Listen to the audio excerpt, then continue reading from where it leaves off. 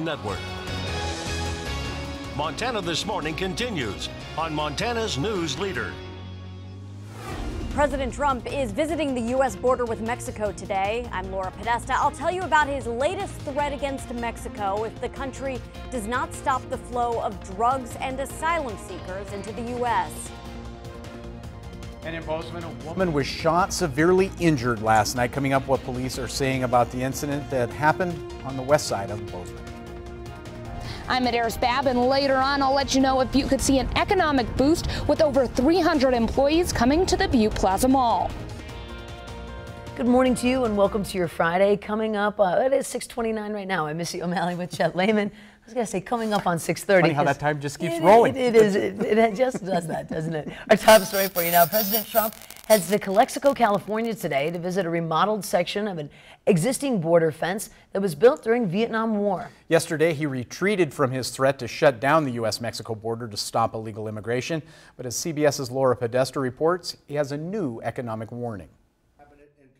President Trump is backing away from his threat to immediately close the U.S.-Mexico border. We're going to give them a one-year warning, and if the drugs don't stop or largely stop, we're going to put tariffs on Mexico and products, in particular cars. The whole ball game is cars. It's a quick turnaround from just last week, So there's a very good likelihood that I'll be closing the border next week. when he demanded Mexico stop all illegal immigration to the U.S. We'll keep it closed for a long time. I'm not playing games. The change of strategy is welcome news to even members of his own party, including both Republican senators from Texas. But we shouldn't be punishing law-abiding American businesses. Would cause as much damage to the U.S. economy as it would to the Mexican economy. Though implementing auto tariffs would cause its own economic headache for American businesses, and it does nothing to stop the current flow of migrants across the border. Homeland Security Secretary Kirstjen Nielsen says her department is experiencing a system-wide meltdown as it struggles to deal with a surge of asylum seekers. We cannot protect American sovereignty, enforce its immigration laws,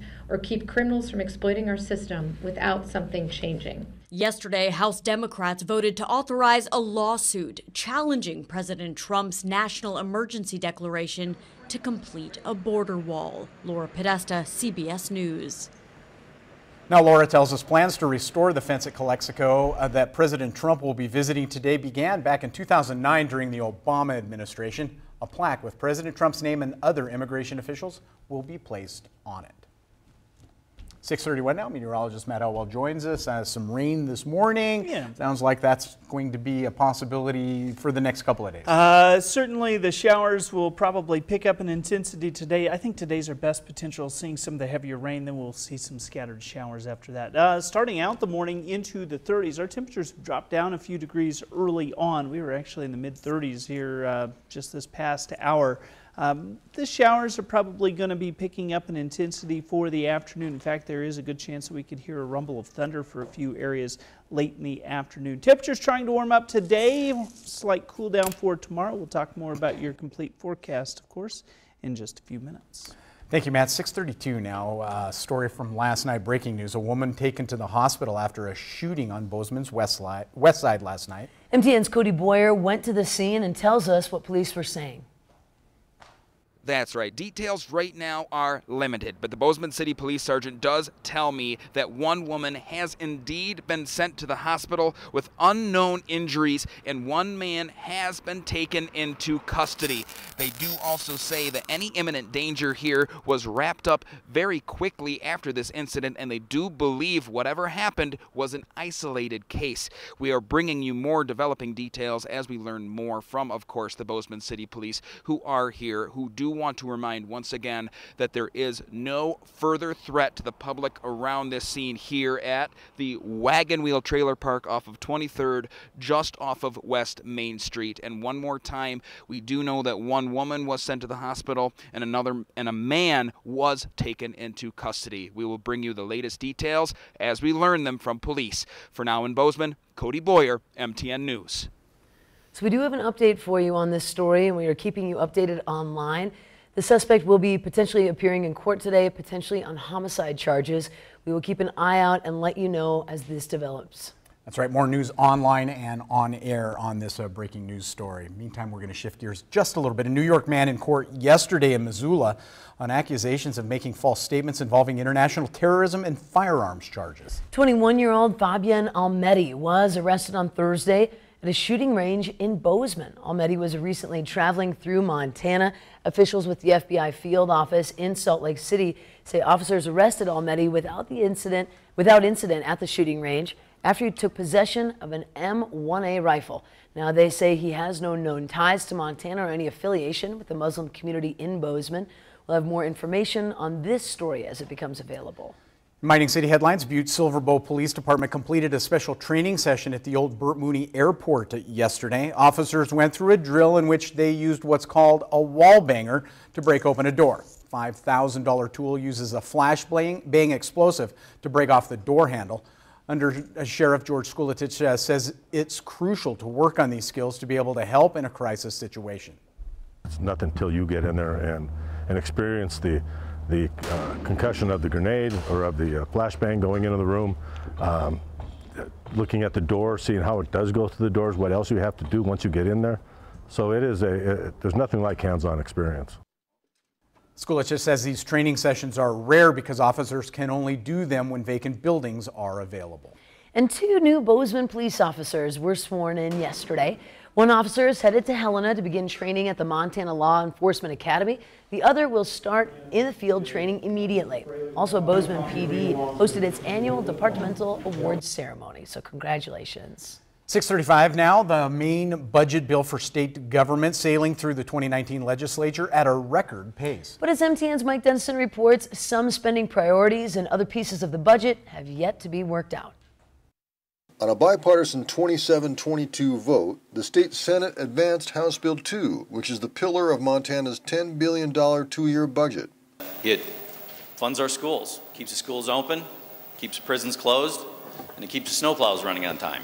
That's what it does. The only lengthy floor debate came over money for assisted living homes, which say without higher reimbursement rates, they often can't accept more state-funded residents. Republican Senator Bob Keenan of Big Fork proposed an amendment to raise those rates, so these elderly in need of help could avoid going to a more expensive nursing home. The facilities that provide these services cannot afford at $95 a day to take care of these elderly, Medicaid-eligible Montana folks. So they end up being put into nursing homes at $202 a day. His amendment lost on a 23-24 vote, with 9 Democrats and 14 Republicans opposing it.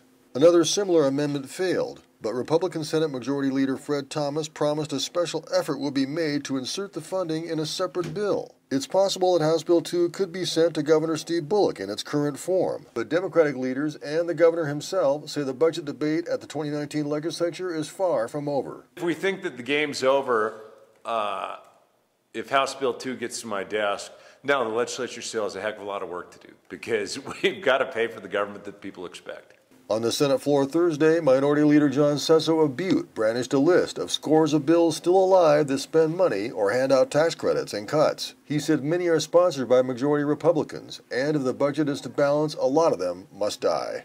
And we've got to be vigilant in these next couple weeks to make sure that all our bases are covered and that we keep this budget in the black, we keep it balanced.